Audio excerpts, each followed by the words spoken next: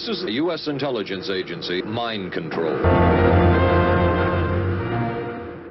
Man, I am really crossing my fingers for this. This is like this could be a turning point, you know? What? Much in the same way that like everyone looked towards You must have known you were the UK wrong for when your Brexit. fingers were dipped inside me. You know, France after the what was the killings there because they drew the Prophet Muhammad? What were the one that led to a drastic shift in the treatment and perception of Muslims in France? Hebdo, thank you. The Hebdo killings. Yeah, thank you. Yeah, I completely blanked on the name. Or any number of things happening in Germany. You know, this could be. I don't know the name. I can just one say where things change for the good for once. You know, the how much new information was targeted, and it's like it's people know. Well, like it really brought into question, like, you know, it's like this whole burning the Quran thing that just happened from the info agents, right? Except this is like a satire newspaper in France that was known to be controversial, right? Yeah. And they did it specifically to piss people off. And it brought into question, because they retaliated, they were firebombed, right? Yeah. So it brought into question this whole like censorship and free speech type thing, you know? Like, are we going to allow this? Allow what? Intolerance for free speech? Yeah. Well, it's like even South Park does. South Park even comes back around. So like it starts with that magazine, but then South Park even is getting on in it years later, right? And there's a filmmaker who was murdered, right? He made a movie. It was like a exploitation type movie with a script, but like it was about how like Muslim women are forced to wear the burqa and get beaten by their husbands and stuff. And it's just like a lot of stuff like my husband's angry fist on my bleeding swollen face, you know? It's like it's like her giving like a spoken word thing with a face obscured type thing. But they got really mad about that, and they fucking like ran over the director and backed up over him a few times or something, I believe. And they told when they, because like they famously cut to black where it's like, this is what the original thing was supposed to be here in the Muhammad episode. Yeah. They said that they told literally, they like the letters they sent Comedy Central and the show creators said that they were going to end up like that guy who was killed for making this movie.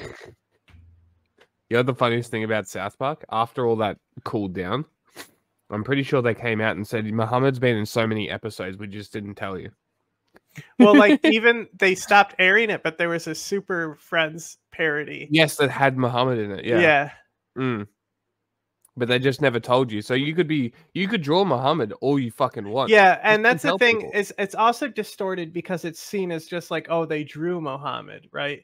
It's but not. No, they were making light of Islam and mocking the Prophet. So it's not just drawing. In fact, there are. Guess what? There are drawings of Muhammad that were drawn by Muslims. But it still doesn't excuse the fact that it's just intolerance for things that you don't like. Exactly like Vosh in the first video. Do we have?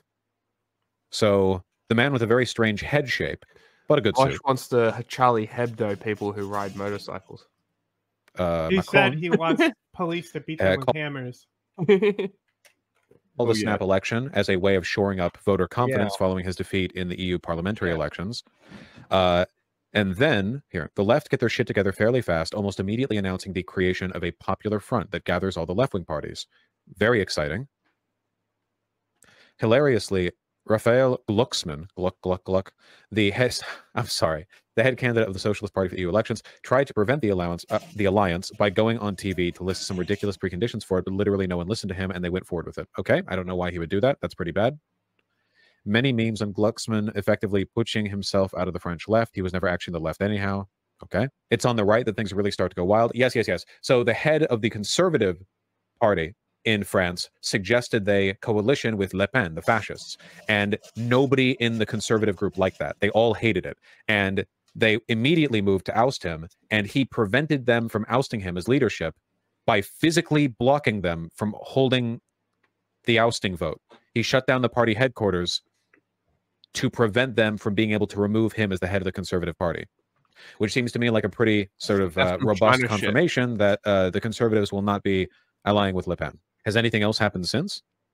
The general secretary of the party, Annie Genevard, who had spare keys, got into the party headquarters and managed to open the doors. I can't believe this happened, man. Literally, they needed to have spare keys. Like, literally, like, they were just locked out.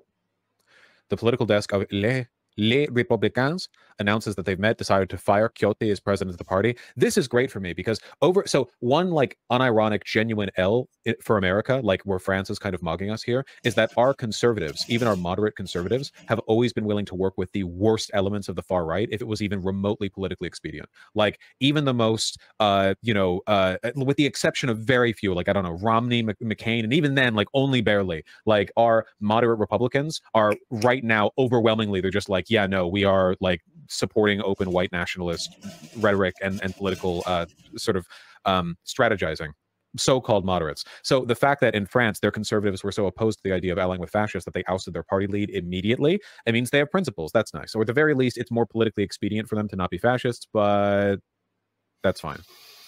Ciotti begs to differ and says the meeting that fired him didn't conform with the rules of the party, so he is, in fact, still the president of the party? Wait, what? Is he refusing to leave? Ciotti claims that 80 Republican MPs are with him and ready to campaign under Le Pen's banner. Where? Where, motherfucker? Where? I have not seen any of that. Where? Ciotti still controls Les Républicains' Twitter account. The president of the Republicans is and will remain Eric Ciotti. He also had the vice president of the party, Guillaume Carillon, on his side, with Marine Le Pen and Jordan Bardella. We share 90 to 95% of the same ideas. For the right, things are pretty wild, too. Marianne Maréchal, granddaughter of Le Pen, who had joined Zemmour. Sorry, Jean-Marie Le Pen. Zemmour, instead of her family, announced on live feed she wants to ally with the RN next to Zemmour, who apparently hadn't been consulted. What the f*** is going on in France, dude? This is so much!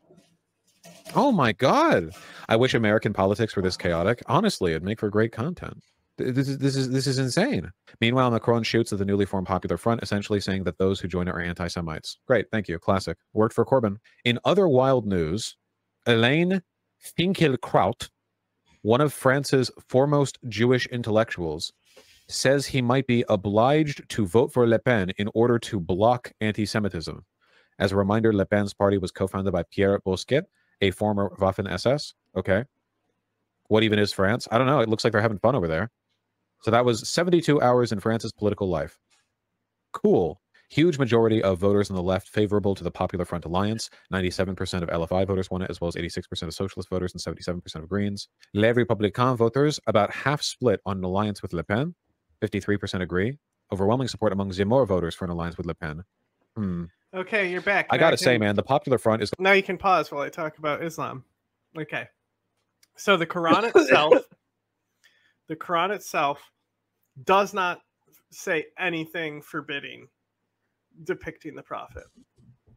So what it specifically is so like in Christianity, there's a lot, or Catholicism specifically, there's like stained glass windows with saints, lots of representations of Jesus, You don't pray or worship those stained glass windows. You might pray towards a cross, but the cross is a little bit, but it's like thinking that a Muslim would like pray towards the image of like the crescent moon, right? Those are not images of worship. So that's idolatry, right? It's like, that's like, you aren't supposed to worship images of the saint or worship images of Jesus.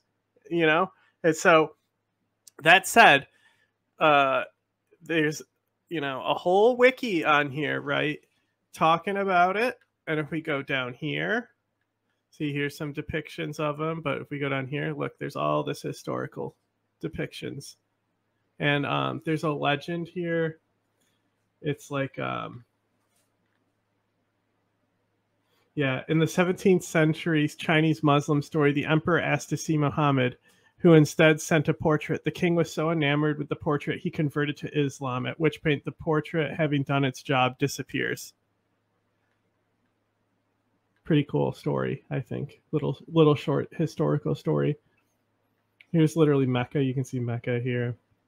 But then if you keep going down, these are just, Dante's Inferno. It shows him being pulled into hell. That's controversial. Am I right?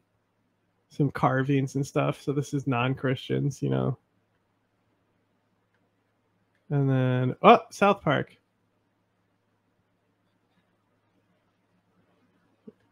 Keep scrolling down. Oh, and there's those things. Now we're on a list. We showed them. They're coming for us now. We showed them.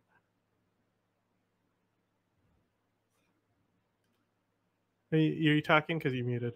I don't think I've ever actually seen the pictures, to be completely they're fucking honest. like so stupid. That was awful. That's what it was over? Yeah.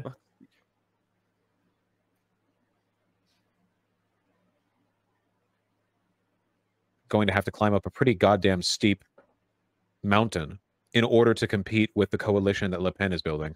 How is France so based on worker rights but so fascist at the same time? Minorities. Literally everything that's happening right now is racism. France has always been the most anti-black. Like maybe I'm overstating my case. France is an extremely anti-black country. Like France's colonial record, from history to now, almost entirely just like, what if we f***ed over West Africa? Like constantly, you know, more anti-Arab. You know, I mean, they're pretty bad. They're pretty bad. They still run half of Africa. Yeah, basically. Just it's all race shit, you know. What happened to Tommy Sankara again? Oh, you know, just a bit of fun. France single-handedly disproving my class reductionist eggs. That's why. That's why. You never succumb to class reductionism. Social identity is also a material condition. Would you go to a black man in the 1820s? Oh my God, and shut tell him that, up. like, his condition is one Speak described English. by poverty and nothing else? Ridiculous. Dude, Obviously, so there's a like racial the element to it, and that is a socialists, they did material this force. like it was like It a is a Sailor level to the Moon analysis. thing where they were like doing the voiceover for Sailor Moon. Oh, it was like changing the subtitles, right? Because there's like the cops, they see cops and they're like, they're not really cops, they're like demons, you know, from the evil queen lady or whatever. Yeah. But they're like, you know, they're like saying like, these are cops, we're fine to kill them, and they're like, yeah, they're class traitors. I immediately stopped watching. I'm like, do not call police class traitors. That's fucking cringe. Shut the fuck up. Just fucking flip their cars over. Stop with this nonsense. Speak English. Nobody knows what that means. This is why nobody likes you people. Class reductionism is and always has been a way of attempting to sandblast progressivism away or off of left coalition advocacy. That doesn't mean anything. Some of the most progressive policies came from Nixon.